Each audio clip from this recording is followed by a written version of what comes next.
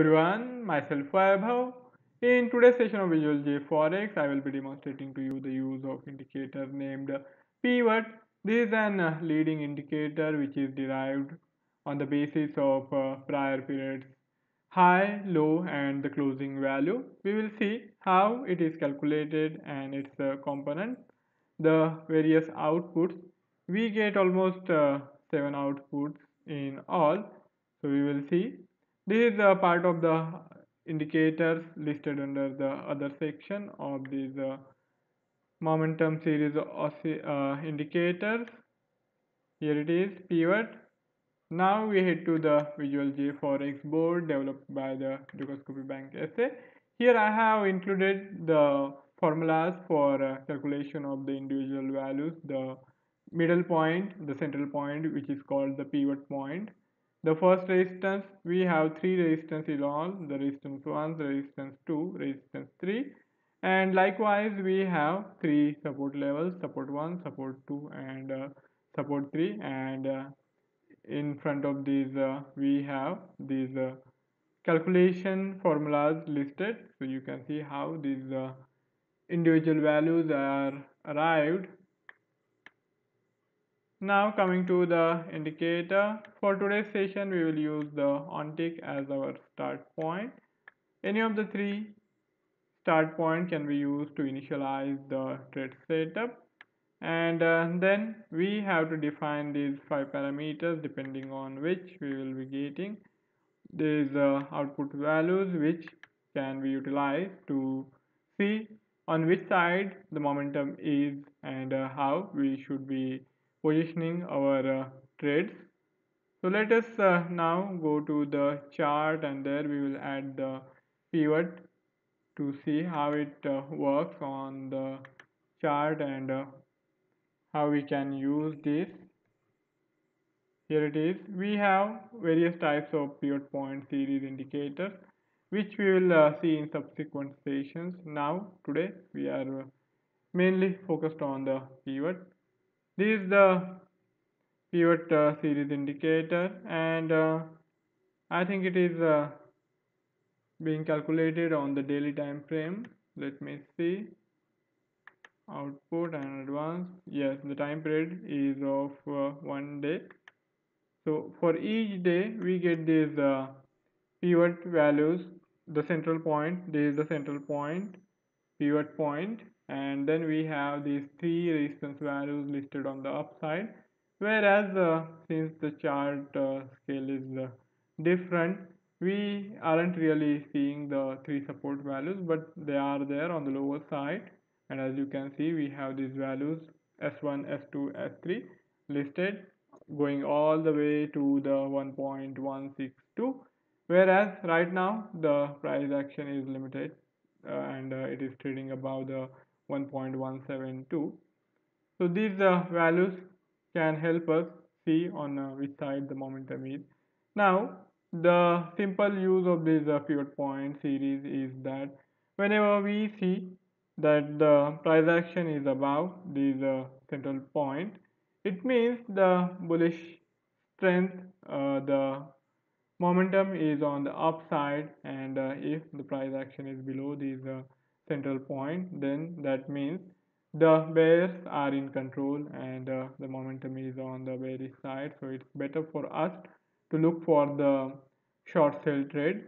And coming to the other points, now if we use the S1, S2, S3, we have these three output values, the indicator's output, which gives us an idea of where the price is likely to find the support. So we expect during the course of the day the price of the underlying instrument to find some buying momentum closer to the first support. In case the first support stands broken, then we expect the value to find some support on the S2, and even in if that support breaks, then we turn our attention to the S3.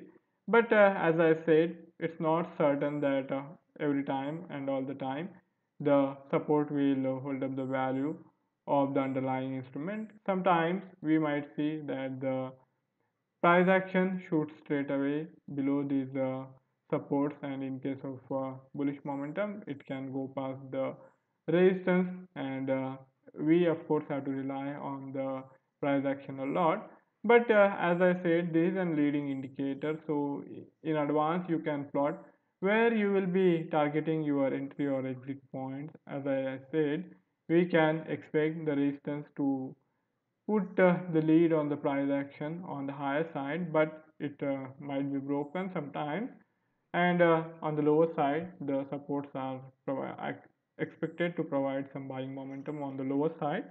But there also the possibility of breaking below those crucial levels is always there, and we see this indicator in conjunction with the price action. If we see that after reaching certain level, if the price action is stalling and it is consolidating closer to that range, and then if we see some sort of turnaround signals, then in that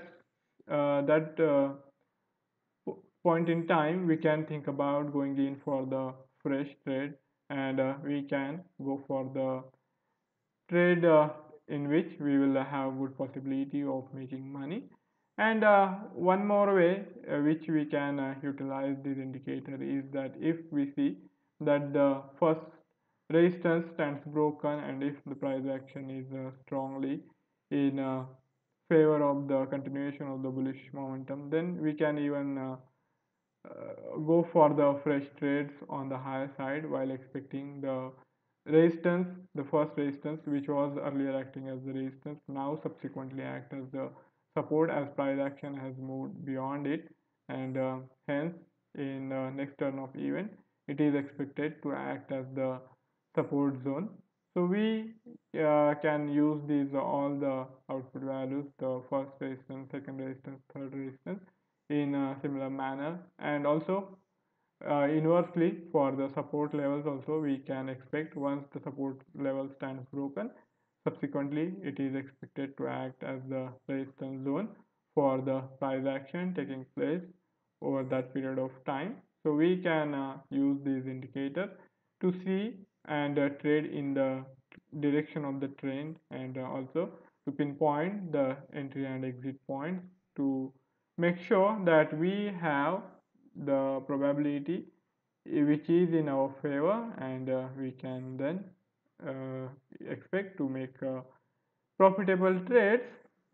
So that's how this indicator works. Now to customize these values, the input parameters for these keyword, we have to find out the suitable combination. Now coming to its input parameters, first thing first, we have to choose the instrument for which we want to design and develop the algorithm. If we want to work with the Euro USD, then you don't really have to make any changes, but if you want to change and bring in another currency instrument or equity indices, you can do that, so provided it is supported on these platforms. So all these supported instruments are listed here. We will keep the Euro USD as it is. Now the time period for the candle, here as I explained to you, now the candle time frame is of 1 hour, so we can keep different time frames for the price action of the candle, and different time period for this calculation of the pivot. Here the hourly candle is there, while the time period for this pivot point series is of day. So this plotting is being done for the day, and whole day it is going to remain static. We are not really going to see any changes unless and until the next trading session starts. So that's how this system works, and as I said, we can keep both these time periods individually and separately. Here we also have these another input parameter which needs to be defined. Now here I will make it daily. Shift is the look back period, whether you want to take into consideration the current value, or if you want to retrieve the prior data, then accordingly you have to take this look back period value. The 0 will return you the current value. Shifting it to prior times by say using the 1, 2 or these look back periods as you wish, and then retrieving the data for that particular time period. And as I explained, the indicators time frame on which it will be calculated. If you make it weekly, then we will be getting the levels, the pivot point series and the resistance and support zones calculated at once for a whole week, and then these output levels will remain static for that particular week. Show historical level. If you want to access the prior data, historical data, you simply have to change it to true and you will be able to access the historical data.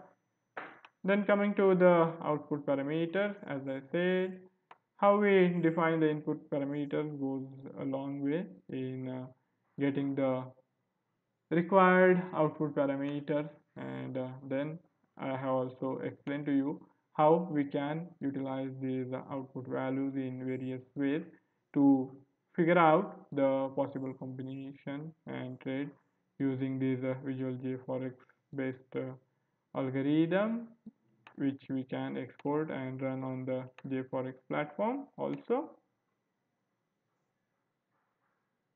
Now these settings here, we can change this upper side whether we want the calculation to be done on the bit side or on the side. The option is there and you can do that. Applied price, if you change the applied price, I don't think there is going to be much of an change. As I said, the formulas are pretty much fixed, and this is how these calculations will be done. So for these indicators, not much changes even if we change the applied price, and we will be getting the output values as 1 for all these various combinations possible with different applied prices. So that's it from my side for today's session. If any of you have any query or any idea to share, you can write it in the comment section, and I would be more than happy to take the discussion forward. Thank you all for joining in.